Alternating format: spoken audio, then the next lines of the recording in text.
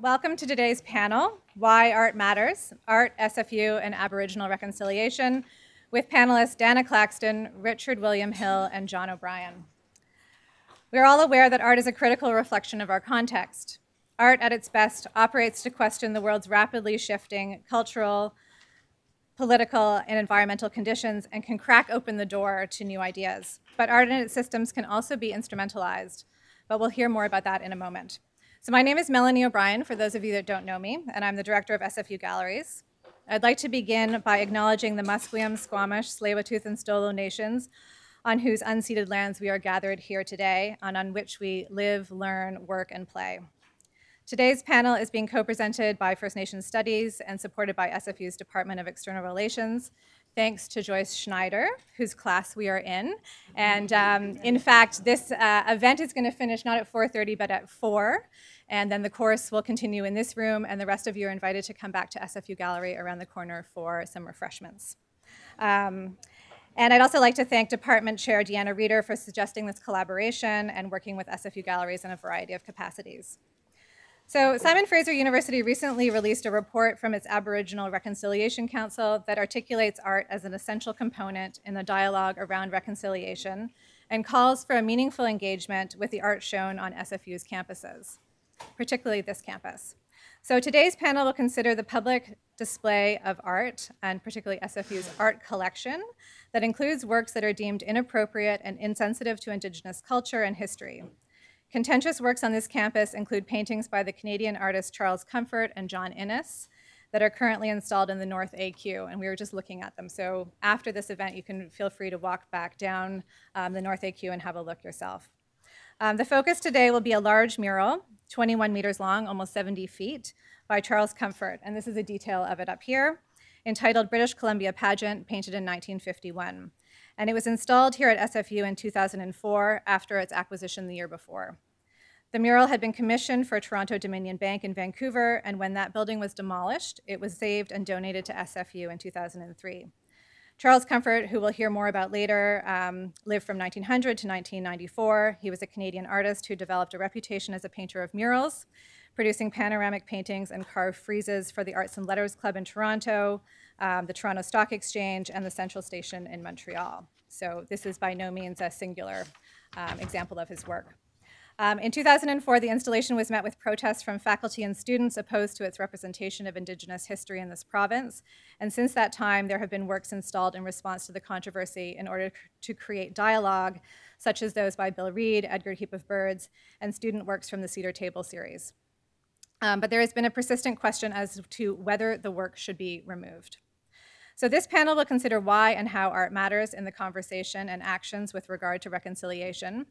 Beyond illustration and propaganda, how does art and its attendant critique and social history thinking support our changing landscape and the representation of Indigenous culture? In the context of a pedagogical post-secondary research institution, what is art's role and how do we frame its history? Today's event is meant to begin a complex conversation about art at SFU within a set of reconciliation processes. So before I introduce our speakers, who I'm very excited to do so, I'd like to invite Joanne Curry, Vice President of External Relations, up to the podium to say a few words about SFU's Aboriginal Reconciliation Council, its goals and initiatives. So great. Take over Thank here. You. Well, I'll be very quick because I'm as interested as you as being part of this amazing dialogue today. I want to also acknowledge that we are on the unceded territories of the Coast Salish and also the Métis communities that call this region home. I wanted to thank Melanie and First Nations Studies for hosting this dialogue, and also shout out to William Lindsay, the original founder of the Office of Aboriginal Peoples, as we started out with the dialogue last year. As Melanie mentioned, we have 33 calls of action as part of the Aboriginal Reconciliation Council, and I think as a member of the council, we were all very pleased to see the importance everyone placed on art and culture, and particularly language as well came up a lot in our consultations within the SFU community and the broader community as well. So an important dialogue today, and I'm really looking forward to participating and learning from this dialogue. So thank you all for coming out on a Thursday before the long weekend. So I'm very impressed, very impressed. I know some of you are part of a class, but I'm really glad that you all joined us today. Thank you, Melanie. Thanks, Joanne.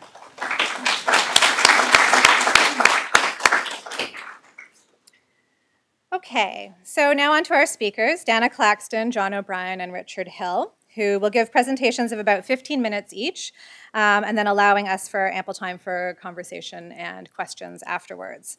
So I'm really grateful to these three remarkable thinkers for making the time to be with us here today, especially because they're from Emily Carr University and UBC, our fellow post-secondary educational institutions here. So Dana Claxton is an artist from the Lakota First Nations Wood Mountain Reserve in southwest Saskatchewan. She's also an associate professor in the Department of Art History, Visual Art and Theory at the University of British Columbia. Her work has been shown widely, including at SFU Gallery's O'Dane Gallery in Vancouver, our sister space downtown, the Museum of Modern Art New York, Metropolitan Museum of Art in New York, Walker Art Center Minneapolis, and the Museum of Contemporary Art in Sydney. She's participated in the 7th Biennial of Sydney in 2010, La Biennale de Montréal in 2007, and Le Havre Biennale d'Art Contemporain in 2006. And excitingly, she has a forthcoming solo exhibition at the Vancouver Art Gallery, and her work will be included in future group exhibitions at Crystal Bridges, Minneapolis Institute of Art, and the Belkin at UBC. Richard William Hill is Canada Research Chair in Indigenous Studies at Emily Carr University of Art and Design. Prior to that, he taught full-time in the art history program at York University up until 2015. And before that, he was a curator at the Art Gallery of Ontario, where he oversaw the museum's first substantial effort to include Indigenous North American art and ideas in permanent collection galleries. His essays on art have appeared internationally in numerous books, exhibition catalogs, and periodicals. His column, Close Readings, featuring extended reviews on contemporary Indigenous art, ran in Fuse and C magazines, and I highly recommend you have a look at those. And he also has an irregular column at Canadian Art Online. And he's currently on the editorial board of Third Text, the journal Third Text. John O'Brien is Professor Emeritus, Art History at the University of British Columbia. He publishes on modern art history and criticism, including Canadian art history, and is the author, co-author, or editor of 18 books and many, many articles. His current research is on nuclear photography in North America and Japan, and he has curated several exhibitions on this topic, including his current exhibition, Bombhead, at the Vancouver Art Gallery, which is also something you should definitely check out. His books include Beyond Wilderness, Ruthless Hedonism, The American Reception of Matisse, Voices of Fire, Art, Rage, and Power and the State, The Flat Side of the Landscape, and David Milne and the Modern Tradition of Painting. He is also the editor of Clement Greenberg, The Collected Essays and Criticism. So please join me in welcoming our first speaker, Dana Claxton. Then we'll hear from John O'Brien, and finally, Richard Hill. So good afternoon, everyone. I'd like to thank Melanie O'Brien for inviting me to participate today, and the other panelists, as well as all of you for joining us. And I'd also like to acknowledge the spirit of the mountain and the Coast Salish people, particularly Alec Dan and Iona Paul family, as well as Yigwilipton, who have shared much with me over the last 30 years. So I wanted to begin with my talk with a few questions. And one is, when does art become delegitimized? Also, and when art becomes unwanted, what do we do with art then? And of course, who decides that? We are currently witnessing, as First Nations, Canadian citizens, newcomers, guests, the development of a new critical analysis regarding images of Canada and the building of our nation, which, until very recently, one would have thought this nation was exclusively built by Euro-Canadian men, as public images and currency have historically depicted a colonial, masculine, paternalistic meta-narrative. Okay. Sort of some ideas of what I'm thinking of. So the climate at the moment calls for the removal of statues of public figures who participated in, I suppose, some early sexist and racist policies in nation building in Canada, which have ranged from Edward Cornwallis, whom paid bounties for Mi'kmaq scalps, to statues of John A. Macdonald, who was considered anti-Indigenous as well. And I was thinking while I was going over my notes, could you imagine the thought of having to remove everything of John A. Macdonald? What a task that would be. And could be a waste of time and effort when we could be doing something else, right?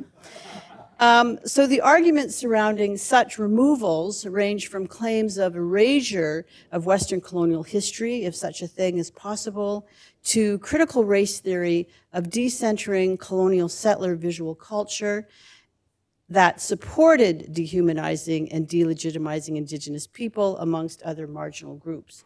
So here's a John A. Macdonald that somebody didn't like. And then the one of the Cornell being removed, actually, it has been removed out of Halifax, I think it is. So the mural we're thinking of is here. And if we read this, sorry, it's so well lit at the moment. But if we read this image from the left to right, it begins with this crude image of the Northwest Coast totem figure, thereby possibly situating an Indigenous presence. And then as we move right to the end of the other image, the entire mural is flanked by Northwest Coast Indigenous visuality. Part of the foundation, and I'm not sure if you can completely see it, sorry, rests upon the depiction of Northwest tribal, what would you like? I was going to try to dim the lights for you. Oh, okay. Thank you so much. Just a little bit, and then people can really see it. Yeah, that's good, thank you. So anyways, it's being flanked side by side with Northwest Coast totem figures. And so part of the foundation rests upon the depiction of Northwest Coast tribal motifs as well. You can see some of them throughout there. The names of colonial explorers are printed on the bottom, and one of the names is of a New Channel chief. Minnequani is known to have greeted as well as warred with various explorers over the years. On the bottom edge of the mural, there is a staggering of these images that almost support the colonial machine. Sort of they're staggered. So sort of every 10 miles there's something Indigenous, right? So it could be appearing to support the entire colonial machine, perhaps suggesting that commerce and capitalism that the mural depicts is a result of Indigenous foundations and land, water, and air. Or failing this, how do we read these images? And what do these images mean, aside from the artist using them as decoration?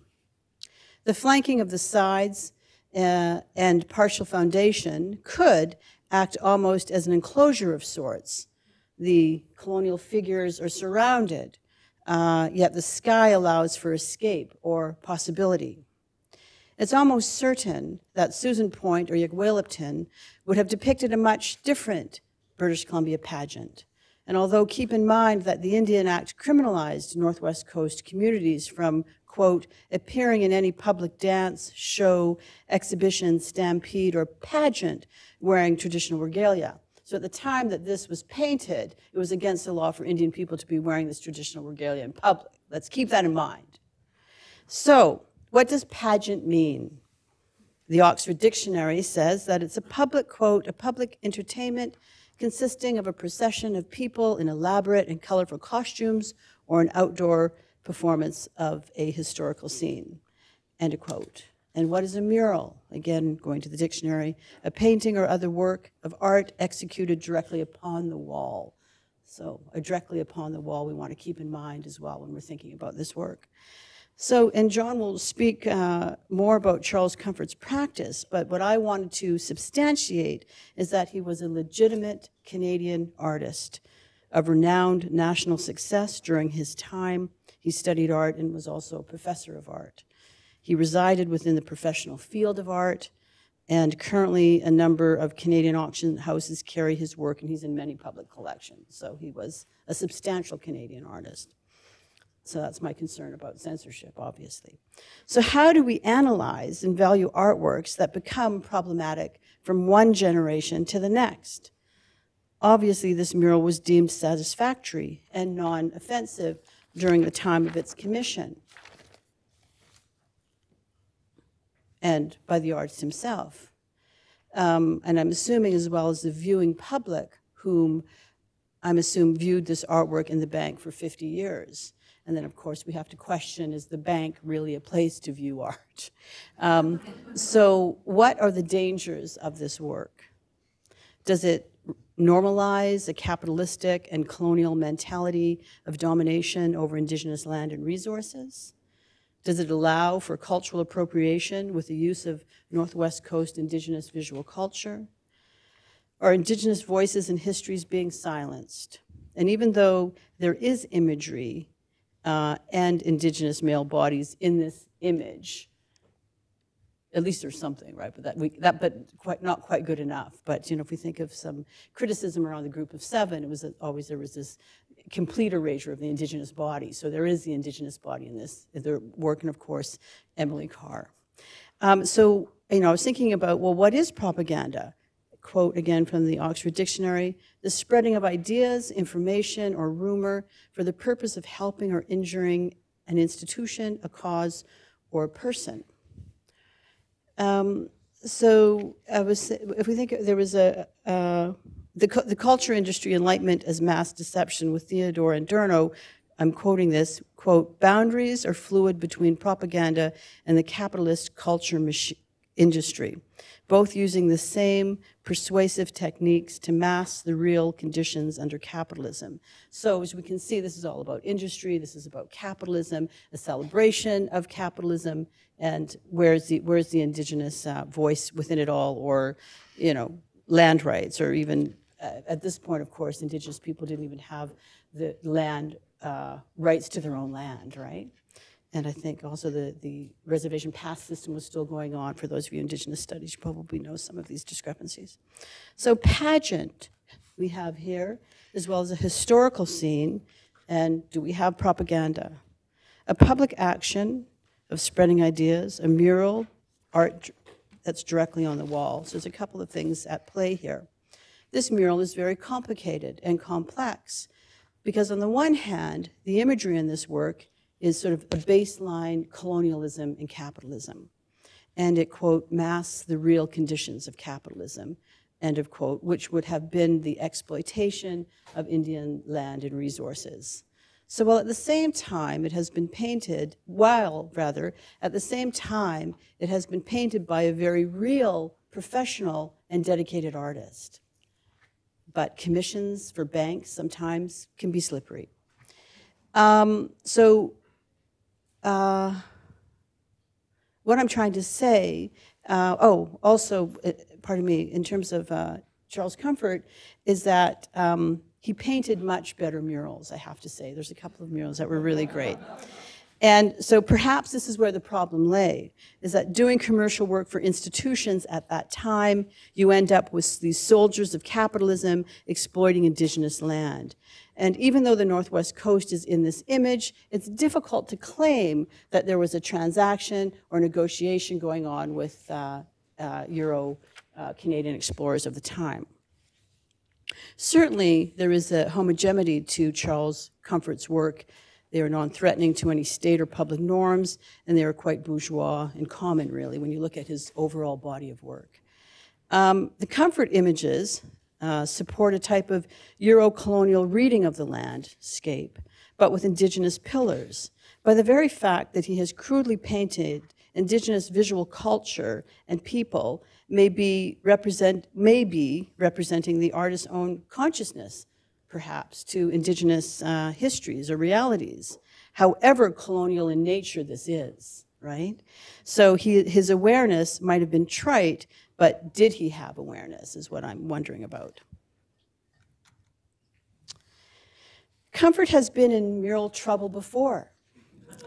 And this was Captain Vancouver from 1939, which was located in the Hotel Vancouver for 30 years, with these submissive-looking Indigenous men almost bowing to the Euro captains. Frankly, I find this work to be completely homoerotic and don't really know what is going on in this image.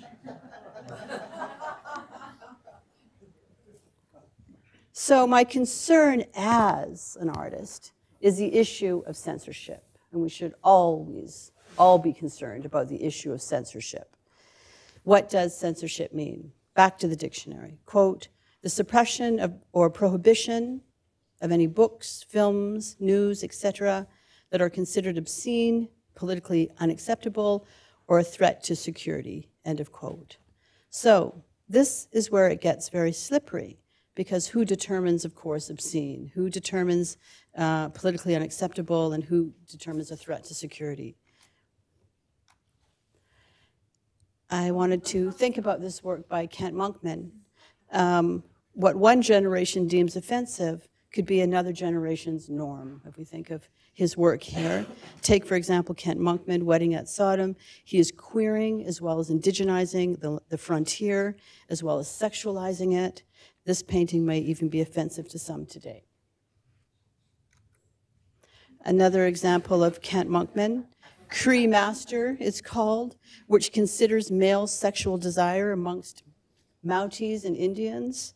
These works are racially charged and reveal moments in history that are not spoken about, and I suppose forms of forbidden love, as well as interracial homosexual desire.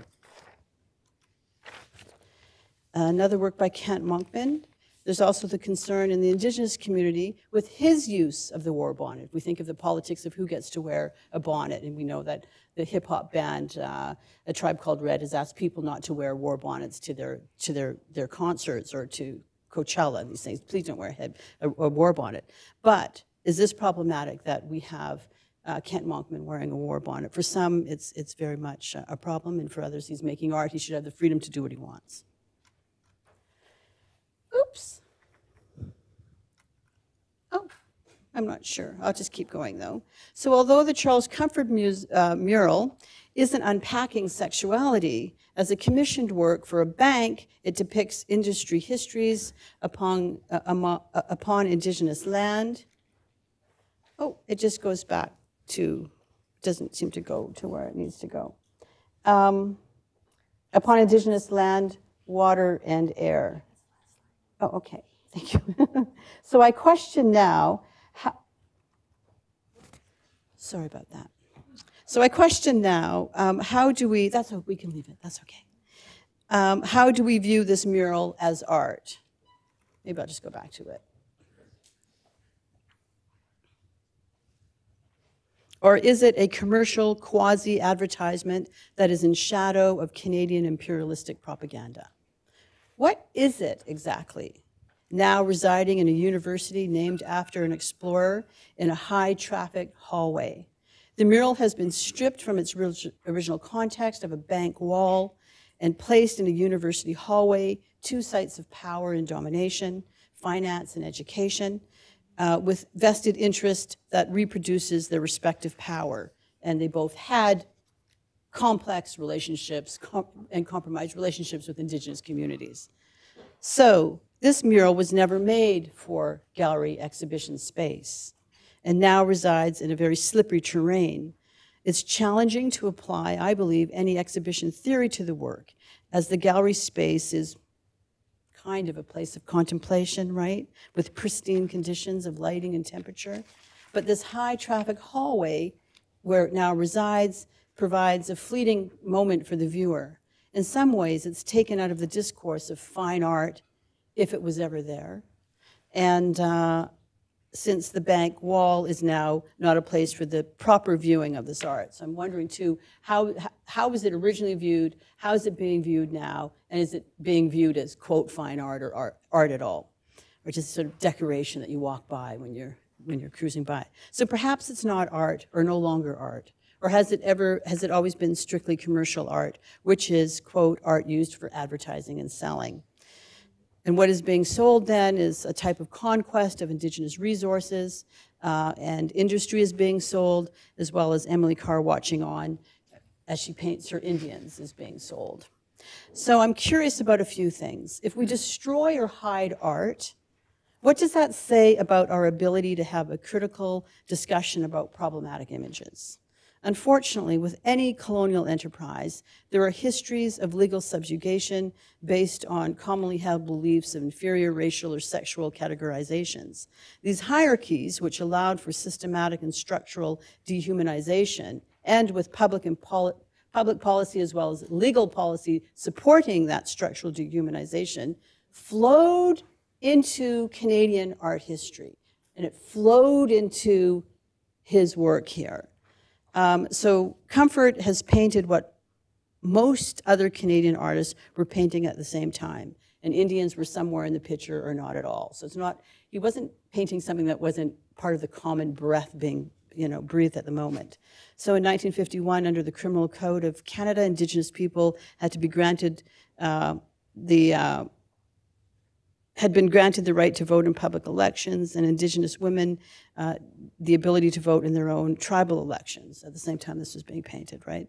As well as Indian nations could finally seek legal counsel to determine the theft of our lands. So prior to that, it was against the law to hire a lawyer to work on land claims. What does that mean when the state is making something illegal for you to hire a lawyer, right? Could possibly be within the realm of fascism. It's complex. We have a complex history here. So what I'm attempting to say is that from MacDonald to Comfort and many others, they were thinking, acting, and doing what was believed to be proper. And it was believed to be proper, right, and just at the time. And so this assumptive type of imperial logic has now caught up with Canada. So that's why we're here today, right? And so we find ourselves here today in the realm of whatever people deem reconciliation may or may not be. And so how do we reach some type of whatever reconciliation is through visual culture? So, of course, there are always exceptions to all of this, right? But the enterprise of Canada's imperialist past was, race, gender, and sexuality based. So as we unpack art, Canadian public policy, the legal system and such, we will continually encounter these problematics because of the nature of the history of our country that partially informs the present. So it's also the nature of decolonization, right? When you start deconstructing anything, you're gonna, tear it apart and run into things that can be scary or difficult and sad. So, or amazing, right? So there are a few things at play here. The potential of censorship, as well as the decentering of colonial narratives. The potential of art is propaganda without consent. I also thought about that, and that meaning that if indeed the artist was merely depicting history, has he done so in a way that confuses colonial domination with the freedom of art making? Charles Comfort, as a legitimate Canadian artist, painted this mural, which has become offensive to some, and he is not here to defend himself. I cannot defend him or this work, but what I can defend is no censorship in the arts. So those are some of my thoughts.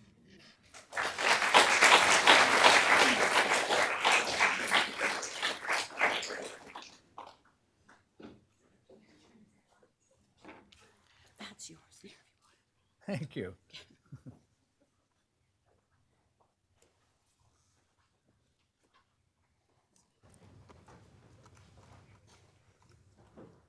Thank you. You've stolen my thunder in certain places. Thank you. I'm going to talk around. Guess I have to, how do I move forward on this? Like that? Good. I'm going to talk around the mural. I'll land on it a couple of times to say something, but I want to provide a set of context for it rather than actually take the object itself or the subject matter of the object and unpack it. So the first thing to say, and you said this, Dana, but there was an immense mural painting movement in Canada in the late 19th century and through until about mid-20th century. So this particular work done in 1951 is sort of the fag end of the mural movement in more ways than one. It's the fag end of it in the sense that it's over by then. The commissions aren't coming in. They aren't being generated. Easel painting, smaller easel painting is what is wanted if it's, and other forms of decorative programs such as BC Hydro building, BC Binning, which is abstract mosaics. The second thing to say is that many have said about that mural painting movement in Canada that it was apolitical. It was non-political. It did not have propaganda intentions. It didn't have political intentions. And to the minds of those that have said this is political art. What's being done by the Mexican muralists at the same time. This is done within just a few years, 2 years of Captain Vancouver in the Hotel Vancouver. And this is a work by Orozco. It's in Guadalajara, 1937. It's one section of an enormous mural. Diego Rivera painted them, and Siqueiros and others as well. And people might also point to the WPA murals, the New Deal murals in the United States, many of which had deliberate political content to them, talking about the out of work, the dispossessed, but from a very particular statist point of view.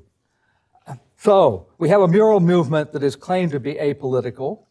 And by apolitical, I mean this, a work like this, John Lehman, Before the White Man Came, 1933, again, the 30s, very close to the other murals we're talking about.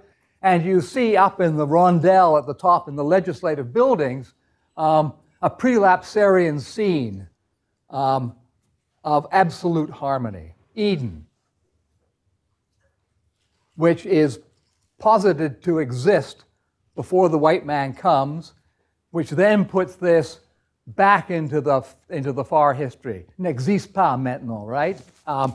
And by definition, it is not just the vanishing Indian, but the vanished Indian. So it is political. It's political, though, in a different way than the immediate concerns of Rivera, Siqueiros, and Orozco.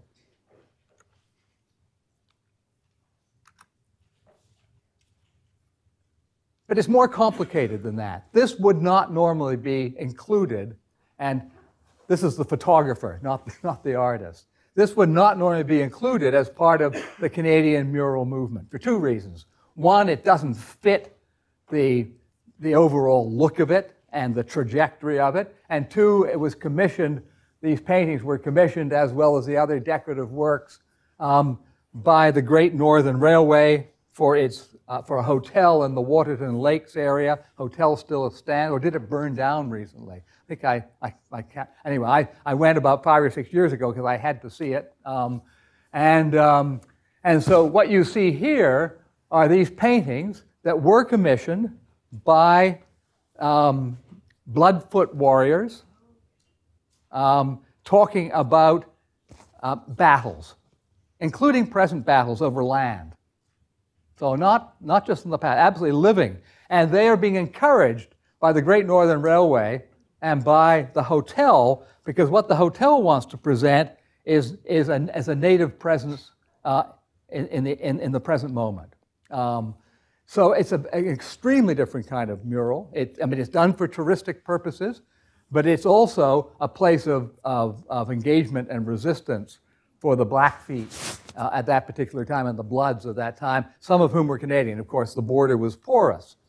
So we have to keep in mind that the mural movement, as defined, the Canadian one that had so many works produced during it, was not singular.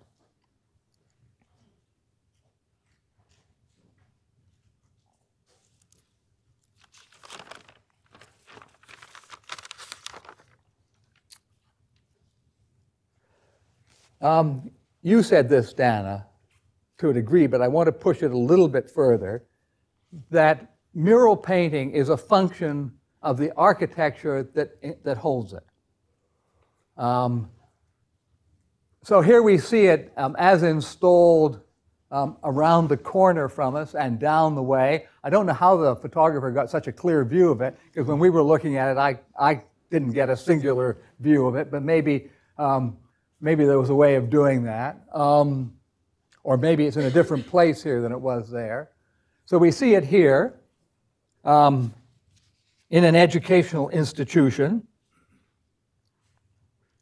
And it has come from a bank at Pender and Hastings that got knocked down, which is why it got offered here. So it's moved from a money-changing institution to an idea-changing institution. different kinds of institutions, although the cynical amongst us might say, well, they're working from the same playbook, right? That they're both part of a neoliberal construct that we should be aware of, so we shouldn't make too much of a difference in the meal. But there is some level of difference that is going on that I think we want to hold on to when we think about its placement here at SFU. In a world of, where in a room like this, I hope there'll be some objections raised from certain quarters where there's a critical exchange of ideas. If you did that in a bank, you might get shot.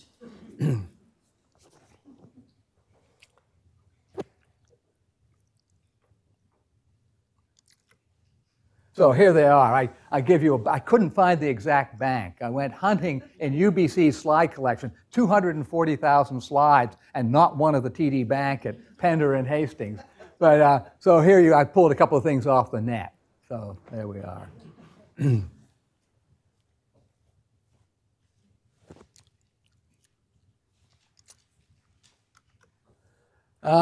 If you were to see this ocean liner, the Mauritania, the biggest ship in the world at the time and the most luxurious, in a bank, you might rightfully conclude that it had made some very successful investments in shipping, transportation, industry, energy.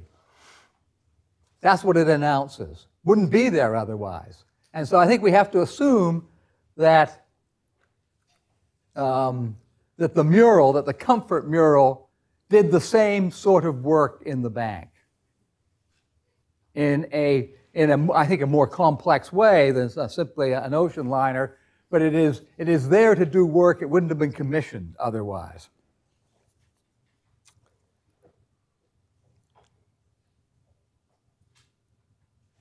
And I choose the ocean liner in part because you see an anchor right here at the far left in front of a totem, which is dark and shadowy, as I was saying to Richard earlier, pushed back into an invalid region.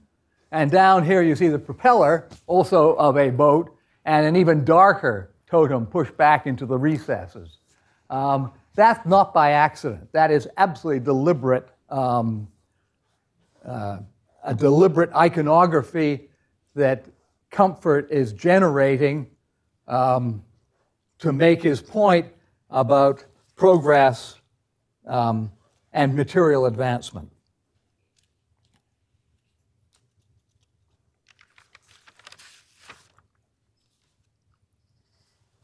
So Comfort was an artist for hire. And he gave those hiring him what they wanted. He glorified white identity, material progress, as the salient features of the modern nation state.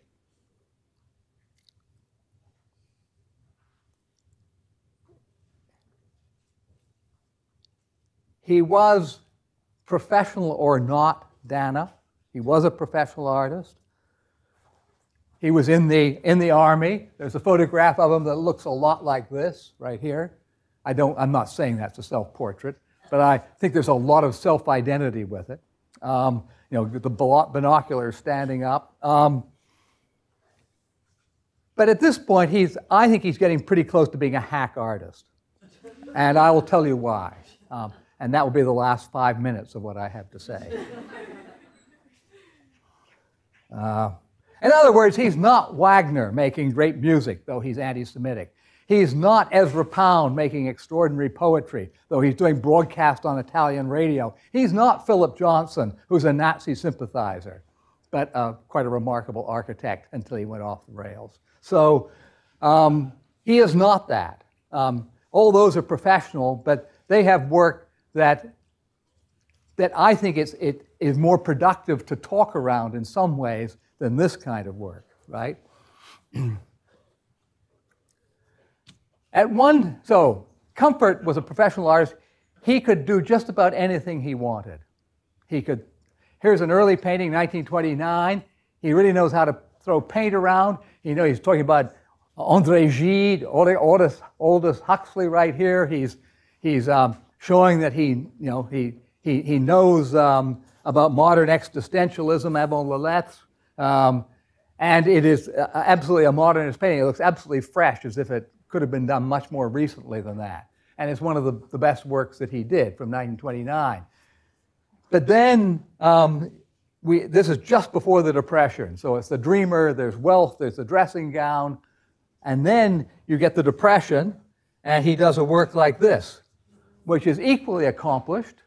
Charles Comfort, young Canadian, obviously out of work, right?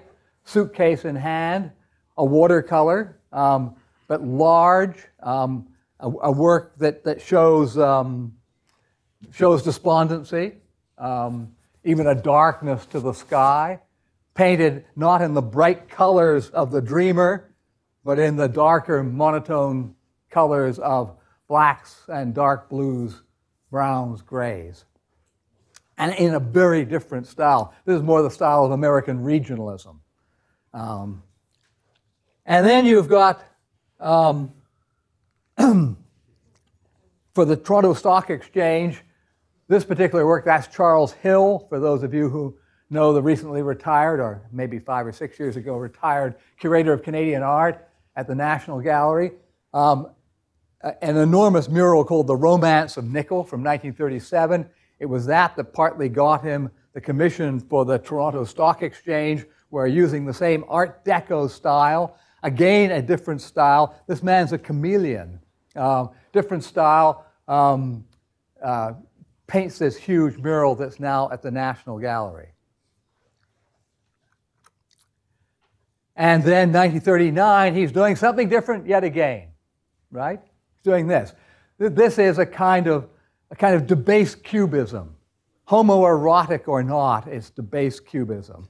And so I show the Hotel Vancouver beside it, again reaching for the sky in the chateau style to the glorification of railways, industry, and travelers and passengers and the business people, as well as the tourists who are part of it.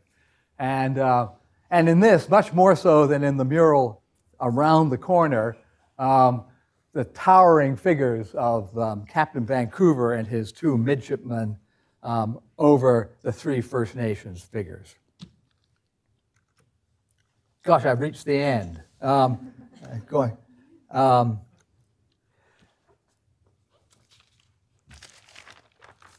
So just to repeat, here's an artist of enormous ability. He was actually, and administrative ability. He was director of the National Gallery of Canada for a while. He was successful in the army. Wherever he went, he was successful. And in some sense, well, not in some sense, I would say that he was successful because he knew how to bend to what people wanted from him, and he gave it to them. Thank you.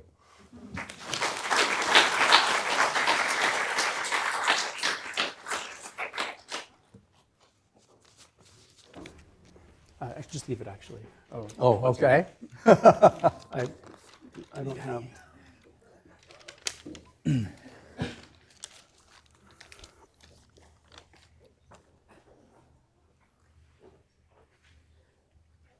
Hi. This is working, I assume. You'll tell me if it isn't. Thank you for the chance to be here, I think. I was getting my hair cut earlier today, and the hairdresser asked, what are you doing this afternoon? And I gradually explained what I was doing, and she said, that sounds controversial.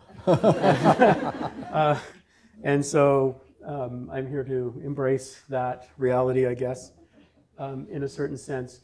And I don't want to, although if you hadn't heard from Dana and John and all the interesting things they said about this work, I might start differently, but I left myself kind of wide open on this talk so that I could see if there was any place I could add something productively, and that's what I'm going to try to do, and then hopefully watch the time enough so that we actually have a conversation afterwards, which I think would be really valuable. To me, there's really, you already have a clear sense, there's two key issues at stake here. And I think for myself, and I get the sense that this is how all of us are feeling, there's an issue about what this painting is and what it's doing in itself and in the context that it's in right now. And then there's the issue about what to do with it. And obviously that's a question that it's really going to be up to the SFU community to answer for itself. So I'm not here trying to, in a way, say what to do. I'm here to show you what some of the issues that, from my point of view, are, and what maybe some of the possibilities might be. So the first thing I wanted to do was talk about a couple of other things that we could add to the reading of this painting. And I agree in a sense that it's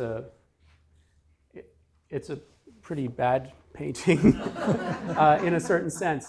And in a way, I want to try to argue that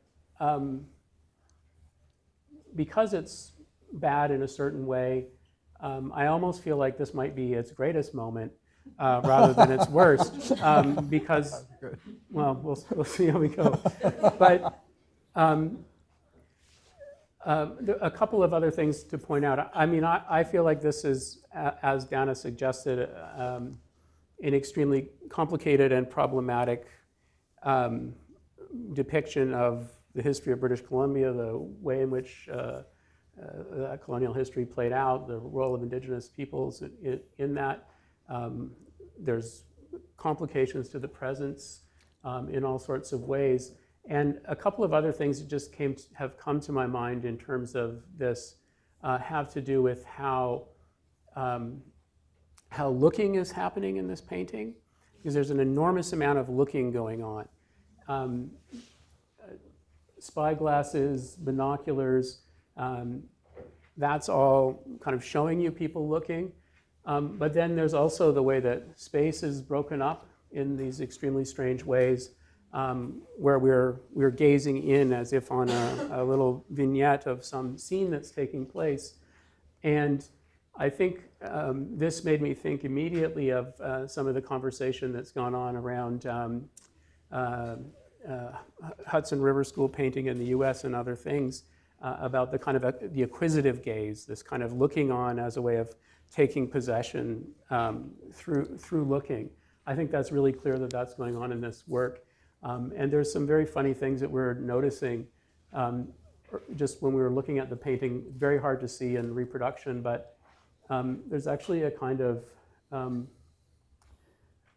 we were wondering possibly kind of optical effects or that suggest we're looking through instruments or something like that, where parts of the image get kind of carved out by the framing apparatus that's blocking off space.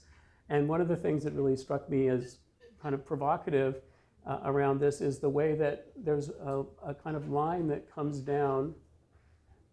Missed my laser pointer right now.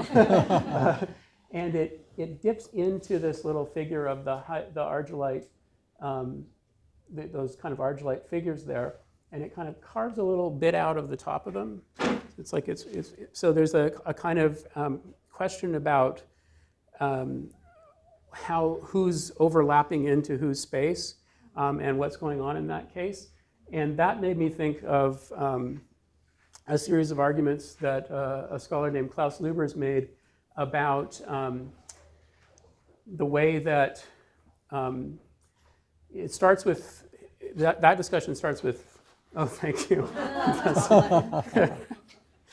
Now I feel at home. Talk about looking and pointing, which is what this painting is all about now. But Lubers argued that in these treaty metals, you would see a representation, either allegorically or through some historical figure, of a representative of the state. His discussion was about the US, but Canada had similar kinds of images. And And he described the way space was used in those images as a form of specious symmetry. It was symmetrical in the sense that you had indigenous people on one side and representatives of the colonial government on the other, but it was actually not symmetrical when you looked at what was actually going on in terms of how space was being occupied. The Europeans were always getting the upper hand in one way or another. And so I think that question about who's where is quite interesting. Oh dear, sorry. Now I realize I got my slides out of order for this conversation. So, and it's the ambiguity of that and the complication of it in that other work that's so different from this work, where the spatial relations between people is so obviously hierarchical that the moment you look at this, it's immediately revealed to any thinking person that there's subordination and that Captain Vancouver has a big package, I guess, as he said. But this kind of question about how people occupy space is, I guess, just worth thinking about. And it made me think about this image from an illustrated booklet that was, or book that was sold at the 1876 Centennial Exposition, in which you have representatives of all the people, allegorical representatives of all the peoples of the earth, and they're all kind of forced into these awkward postures that portray their standing as peoples. So the kind of the arrogant gesture that's being made here is that that America is now shoulder to shoulder with Britannia as equals, which is would have been a daring claim for America to make at the time.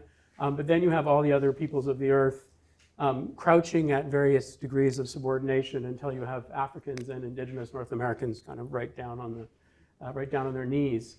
And this is a kind of symbolic representation that would have been perfectly readable to anyone at the time, in which that initial Charles Comfort work certainly participates. But when you get into more subtle examples, like the Saskatchewan legislature, for example, I wanted to give a Canadian example, which has a, oops, there it is, small dot, a relief sculpture at the top of this pediment, which depicts indigenous world on one side and a settler world on the other, one of hunting and gathering versus one of agriculture. You have, again, this idea of a symmetry, right? This is the specious symmetry that I was talking about, except there's a few things going on. One is, in so many of these representations, because we're used to reading from left to right, the indigenous world is in the beginning on the left, and we have a sense of movement towards a non-indigenous future.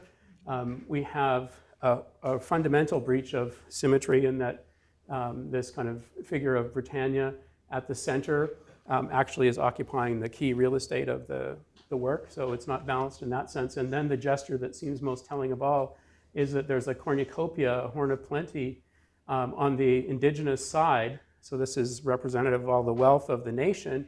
And of course, Britannia's just hooked it with her arm. So it's very revealing. So I think these are all kind of questions that you can read back into that painting to try to figure out what's happening there. And I think it's a complex and tricky thing to do. Where am I? Oh, I can't go there. Okay.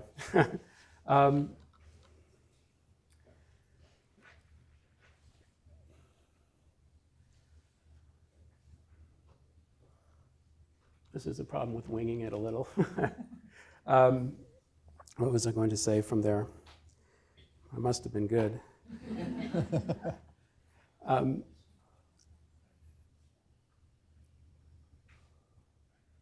I guess what I need to get onto then is, and it is a kind of question about what this does for us.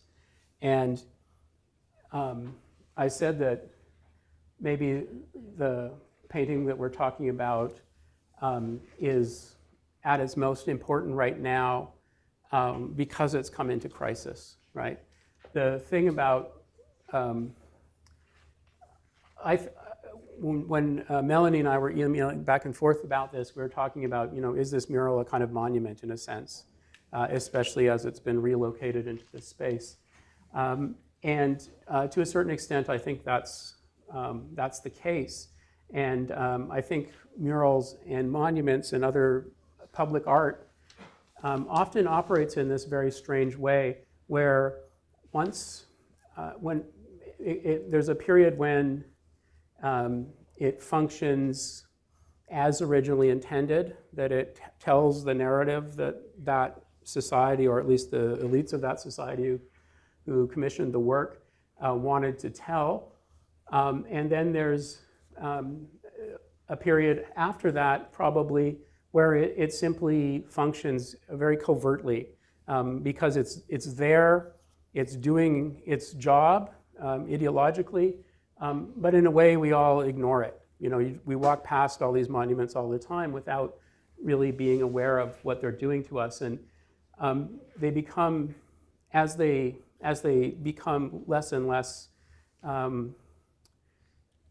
acceptable to us in different ways, the kind of tension, the things that are anachronistic with our current values become more and more problematic, but they still seem for a long period of time to exist kind of in the manner of a public secret. That there's this thing that we all know, this horrible colonial history. We are developing I say we, I don't know who the hell I mean by we in this conversation. Usually when I say we, I mean we Indigenous people, but obviously I'm using it in a different way right now. But we end up in this situation where we have this relationship where this thing that has been the dominant idea and then become a kind of problematic but still below the surface idea, kind of a public secret, then erupts productively into a crisis. And I feel like this is the moment when it's erupted into a crisis. And really, this is the moment when suddenly a pretty bad artwork is actually allowing a more interesting conversation, right? So I think that's worth thinking about. And the question then is how to make that work in a way that that doesn't allow the work to simply reproduce that colonial ideology, but to create a situation in which every time we see it, or in whatever circumstance we see it, maybe that corridor is not the right place to be seeing it, but when we see it, that crisis is visible to us. And I think a lot about, I wanted to give a couple of other examples really of cases where Indigenous artists have raised a kind of question around monuments. And the one that sticks with me the most is Jeff Thomas, the Onondaga photographer, who had this long relationship with the Champlain Monument at Nepean Point in Ottawa. And this is a picture of the monument as it originally existed. Champlain is, of course, at the top, elevated way above the rest of us lowly people, holding his astrolabe, his symbol of navigation. And at the base of the sculpture, kneeling, I apologize for the poor quality of the slide, kneeling is the Indian scout figure. He was originally going to be kneeling in a canoe, but war metal shortages apparently led to this is such a Canadian thing to do. Well, we want a memorial, but we don't really want to pay for the whole thing. So he's there kneeling, and because he's not kneeling in his canoe, as the kneeling becomes even more, of course, an act of subordination, never mind the fact that he's standing 10 or 15 feet below, or kneeling below the heroic figure of Champlain.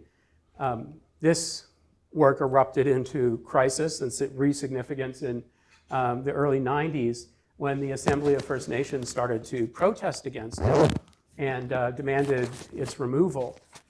And one of the lone voices that I knew arguing to retain it was Jeff Thomas.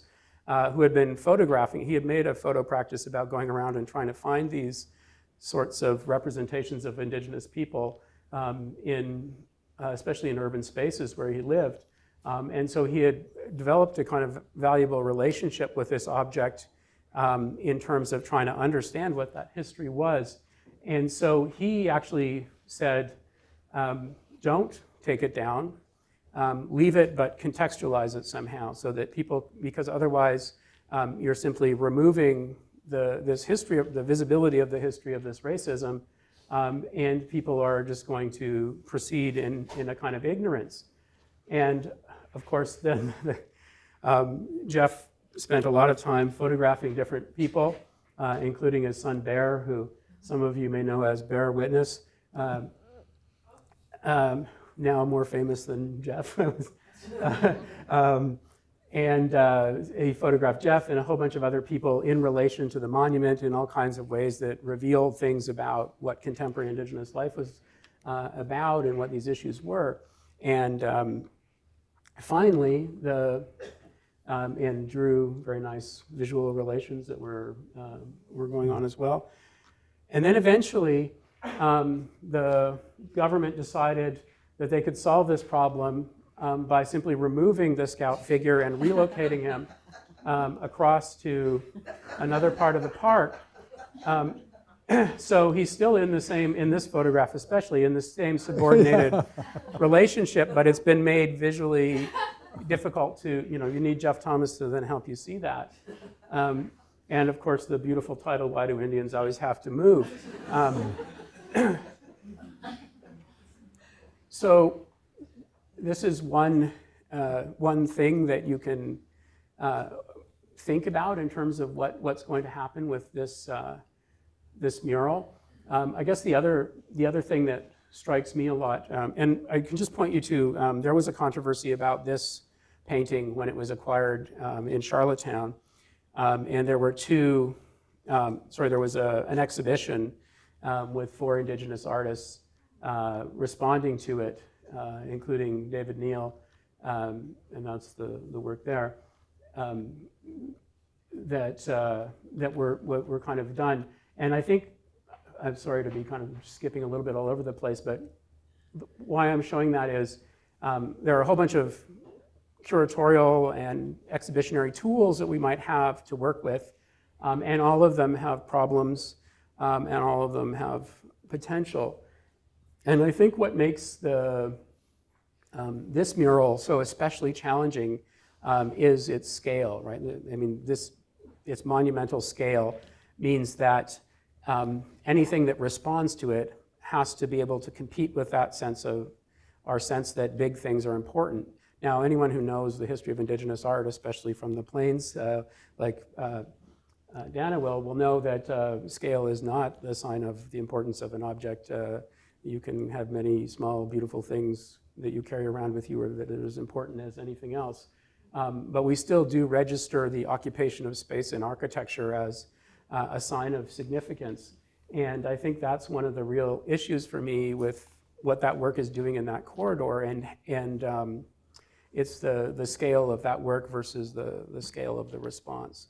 And so I guess the questions that float around for me is, does that work have to be in that space? And if not, what kind of space could it be in where you could have these kinds of conversations about it? And I think it was a great tool for potentially for education.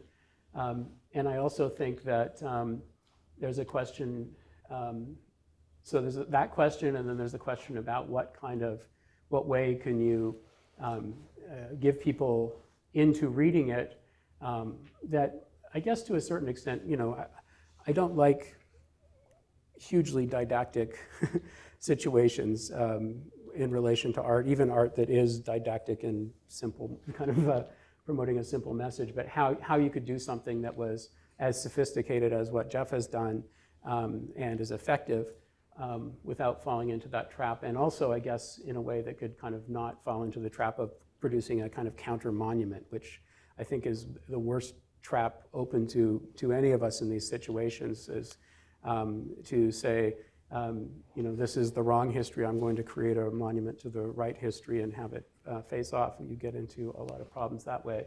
And to me, it's this kind of, it's the anti-monumentality of the contemporary art intervention that's going to be most powerful. Anyway, that's enough for me for now.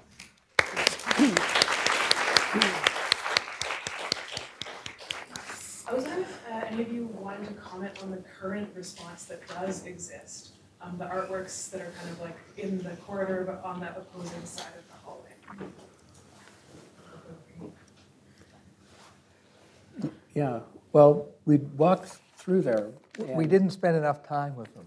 Yeah. I mean, maybe you did you? I spent a fair amount of time thinking about those, and I think they're a great start. And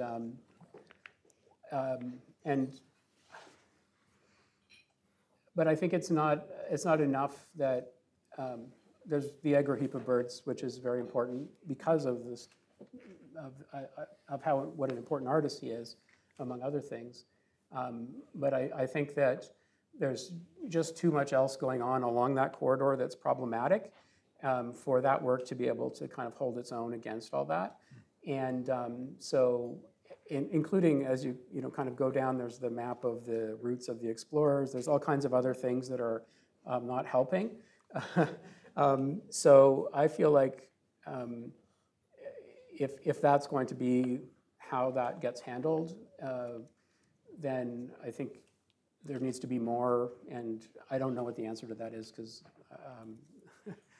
you know, it's good. I think those kind of curatorial problems, in a way, take time to work out, and I'm a slow thinker. But I do feel like having student work is important there, but also having more work by professional Indigenous artists would also be very valuable. And again, I do question to a certain extent whether that's even the right place in the first place for that work to be. If there couldn't be someplace else. I mean, I know that's asking a lot with a work that size to move it, but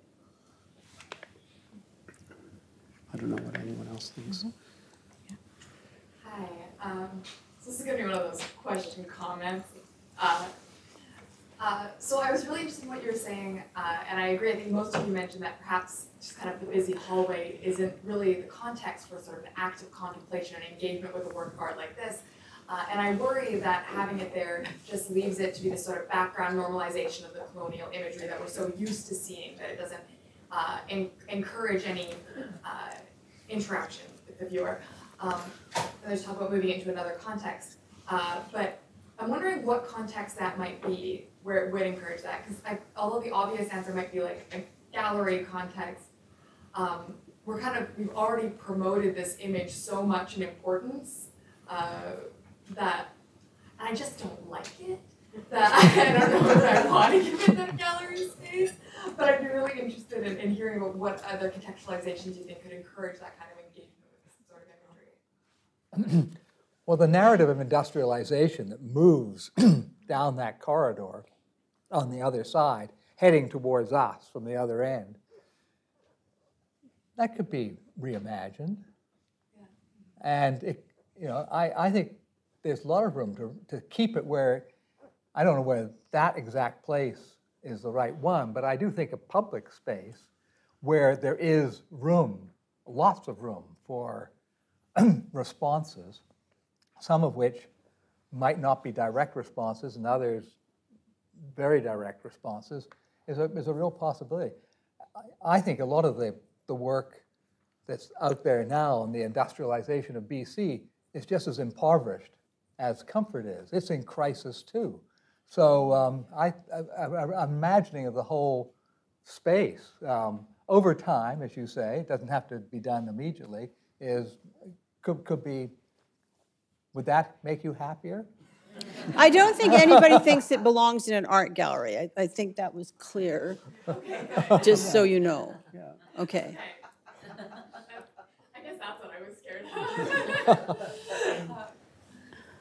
Thank you. Yeah. Yeah, in the same hallway is the Office for Aboriginal Peoples, And on either side of the office doors are these small weathered totems. Yeah. And the story I was told is that they were actually commissioned for when SFU opened in '65. And then at some point they were lost or they were left out in the forest or something. So maybe what we could do is take the painting and just put it out in Burnaby Mountain. History and nature, the land, act on it. I think I know a little bit about the history of those poles because I was looking at them, and part of my history is I lived on this campus as a kid when my mom went to university as a mature student. And there used to be a cluster of totem poles in what was Nahino Park. And that park was left to rot away and be overgrown, and so were the poles for a long time. And I think those two must be salvaged. There were a bunch more. I'm not sure what happened to all of them. I think some of them were just stolen by people. So it is a kind of it's such a funny. That is such a funny history, and yeah, maybe it's. I mean, there's all kinds of ways to let work that you don't want to languish and rot away in storage or in other places, and in a way that again, I think it's the scale of this work that makes it so hard, because it's not like you can just bring it out when you want to do something and put it away. One of the things that I guess I would think about if I was teaching here was, is there some kind of again, but it's so big, like how do you do that? But some kind of pedagogical use that could be made of it once in a while or something like that. Right. I don't know. I don't know. Somebody agrees with you. Yeah. Okay, sorry, Deanna, someone's had their hand up at the back for a while. Yeah. Thank you for sharing the knowledge. My question is about similar issues brought up in South Africa, but what should we do post-apartheid about the statues? Do you have any experience or any comments about what you have heard? Because I think they put a lot of statues in the museum, and then there is a whole discussion. And regarding SFU, I was suggesting we have this Terry Fox statue, but we have nobody. I was wondering whether we could have 5 men and 5 women to have a story told about the history and of the students and their experiences in Canada. What do you think of putting 5 women and 5 men as part of SFU 50? Well, I guess you're wanting to see a type of gender parity, which is a good idea. But I'm not sure about the only thing I would hesitate there is, another work. In a way, I think it's,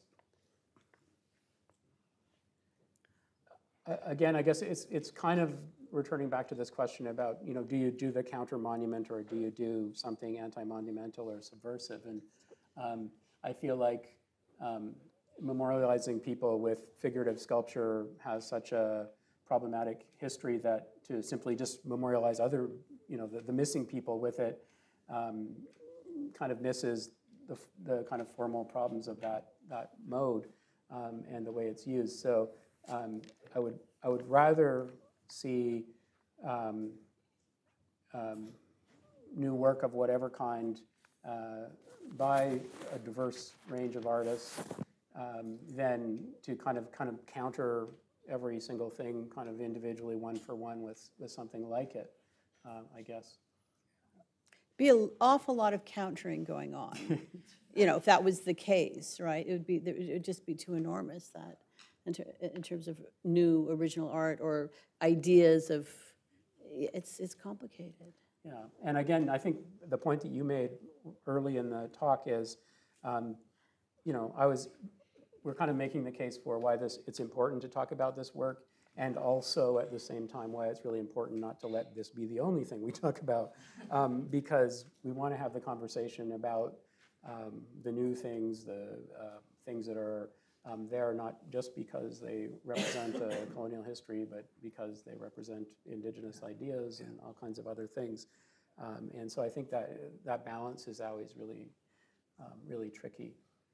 And this comments on the South African experience or Russian experience or even Iraq's down the I'm sorry, I'm going to cut you off because I think we've got to keep on this task here, and I'm going to, sorry, Deanna, go ahead. Yeah. Thanks. So Shiraz, we'll talk about that at the coffee afterwards. No, I just taking up your point about pedagogy. So in First Nation Studies, we do actually, because our is just down the hall, we'll walk students over, and it's an opportunity to go and talk about the mural, and then go back to class. And so when this whole issue came up, I saw the art report, I really thought, oh, well, no, it's balance, it's a chance to remember the past and talk about all these great issues. And then I had a really wonderful young student, just an Indigenous student, just come up and say, about how it hurts her, like how painful it is. And I mean, it's not, of course, it's not just this painting, it's the context of all the doors that are closed and racism sustained, day by day, on top of a history of that. And I guess I just wondered, if what responses you might have to that, or ways to not just respond to it intellectually but emotionally. And the only thing I could come up with as we're talking is wondering if we could just turn it upside down. I like that. There was a great idea of putting plexiglass over it, and then people have the artists interact with it or something. Something like that. But anyway, I just wondered. And I can also just say that in the past, there have been student responses to it. Like Rita Cora-Patrick in the mid-2000s wrapped that entire mural and all the John Innes paintings in brown paper. And we remounted that a few years ago just to remind ourselves. Yeah. I think there would be, I think that's an idea that I like talking about more than doing. In the sense, no, well, the plexi, because I guess, as problematic as the mural is, I feel like, and maybe this was something you were saying about censorship in a way, but I really do feel like an artist has even posthumously, a kind of, I want to respect the integrity of the thing that they did. And I guess the plexiglass is temporary, so you could put it there and then take it away or something like that. But I would feel like that would, if we're going to start doing that for this artwork, it could go a long way. I would start to feel uncomfortable pretty quickly, I think. Just because I know so many artists, and I can imagine what you would think if in 50 years someone found some aspect of your work offensive and started changing it. It might not. It's something that's a little disturbing to think about. In terms of the thing being painful, I never know what to do about that, and I feel genuinely conflicted about it because it's painful to me too. I grew up in a world of cowboy and Indian movies and all these things that were really, they're crushing. And I feel like now, I feel so much less pained by this work now because so many fewer people believe it anymore. It feels less painful to me now. Yeah, well, say the two Native Studies professors going, I don't know. I don't mean that. I just feel. I mean, I'm not going to assume we're all the same age, but probably fairly close. And I felt like that kind of stuff that was circulating when I was a kid. There was nobody saying it was wrong. My mother was the only person I knew until I went to university who said that kind of thing was wrong, and her friends. So the fact that there's, we're having this conversation, I don't feel that it's all better. I know it's not all better. I just feel that I feel like I'm in a less painful relationship to that material. That's why I can look at Kent Monkman and laugh, right? That's why Kent Monkman can make fun of it, because you couldn't have made a Kent Monkman painting in 1950 or 1960 or 1970, not because of the homoeroticism, because no Indigenous person thought that would have been able to laugh at that material. So laughing at it, being able to get to the place where you can laugh at it is super important to me, because it takes away its authority much more effectively than anything else. So I think joking about this painting is a powerful thing to do, to kind of take away its authority in different ways. We all took a poke at it, actually. We didn't arrange that in advance. No, we didn't talk. If I could just add to that, is that when I did see those images of it being wrapped with paper, I was just like, no, this is not right. I just thought, this is not right, and didn't like it at all, and would never sanction anything like that. But it could be time just to have it in storage for a while. I mean, with every art collection, with every collection, things go into storage for a while, and it might just be time for it to be in storage for a while. But I found those images, they made me go, to see an artwork wrapped like that, how, regardless of how problematic it is or how hack. I loved it when you said he became a hack artist. I struggle with that all the time in teaching because you're always hurting your students. I taught a course on representation of Indigenous North American. It had this horrible title, Indigenous North Americans in Art and Popular Visual Culture. And I could barely get to the end of it. It was so, disheartening. And what I ended up doing eventually was I just folded in contemporary artworks that addressed those issues all the way through. So every time I was feeling so and I was bringing the whole class with me through this horror show. And it's the kind of resistance and agency that makes you feel like you can get through that. But I also, it makes me anxious to take it away because I still want everybody to see that, because it's so easy to say, well, it was racist back then, and you have this kind of general sense that there was this inequality. But when you see things that are the physical evidence of that racism, you can't deny it. It's powerful, and so I feel it's really important to, if you're a young student and that's getting to you, and you might have to take a break from it, but at the same time you've got to kind of rise, have the strength to grapple with it too somehow. And maybe there'll be some day when it just doesn't matter anymore, but we're not there yet either. Okay, we're going to take another question. Yeah. These are my personal views. I'm I really enjoyed the conversation, and I have one or two thoughts I just want to share. One is I really feel that censorship is a slippery slope, and one has to be extremely careful about any form of censorship. But I was very moved by the experience I had when recently Joanne and I and others were in Winnipeg for the Reconciliation Conference. We got a chance to go to the Human Rights Museum.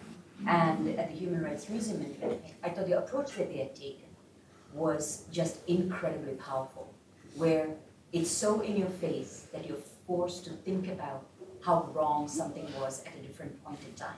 But if not for that, how do you have that conversation about the Holocaust and other things? So for me personally, yes, I hate this painting. I lived in Haida for 2 years, so I'm very passionate about these things. I just feel that this constantly reminds me of how wrong things were and how we are sort of moving towards something that is better. And I find that if the original piece is not there, with especially social media and new media technologies, in 50 years when I'm gone, my children might be seeing images and reading stuff that actually are not accurate, and there's nobody really there to correct because the experts may not always be there. So I just think that if there is a narrative around it, and the Vancouver Harbour campus, where we have a little spot there that has the rights of Indigenous people, the UN Declaration written in big, bold letters, and having another narrative envelope it, so that we stop, we think, and we have two things. I just feel it's so valuable. Thank you. Thank you. Thanks. So I think we have time for one more question, or perhaps that's it. Okay.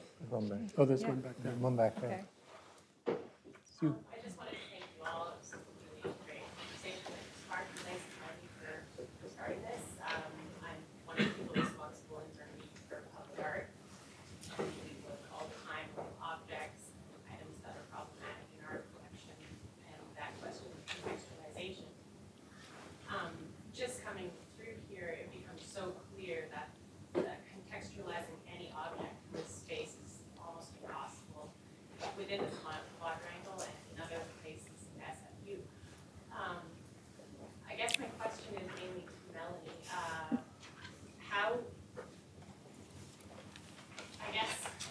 Are there other other places that you've explored in your mind for this work, what strength might for me was using anthropology might have that ability to contextualize the work in a more beneficial way, or even the Royal British Columbia Museum. Did any other places come up? Well, I think the question of it's the question of scale is really problematic, and I think that the question of putting it back into a gallery space is also something that is not. You have more control in that space, but also several people have said it. Then you give it the space that sort of it's been taking up, and I think it's a really good question. I think it's very, very problematic for us to take it down and find a place to store it too. I mean, just sort of logistically and all of those things. So we've been thinking through all these things, and I'm really not. I don't have a good sense of what would be the right thing, or the I don't think putting it on another institution is necessarily something that would be appropriate. I do think that SFU accepted this work fairly recently, and that says quite a bit about where the institution was at that time and what kinds of works were deemed acceptable just 15 years ago. So I think it's sort of incumbent on this institution to find a way to not only just maintain it within the collection, but also figure out how to keep this conversation fluid and viable, which may not be about having it up at all, but maintaining it in different ways. So I'm not at all sure. Yeah. Just walking into the building today, and I haven't been up here for a long time, but the last time I was here, that lovely big canoe wasn't there, and it's a lovely counterpoint of having that canoe there. It's a Bill Reid canoe, so yeah. Well, I wanted to thank everybody, particularly the speakers, for starting this conversation today.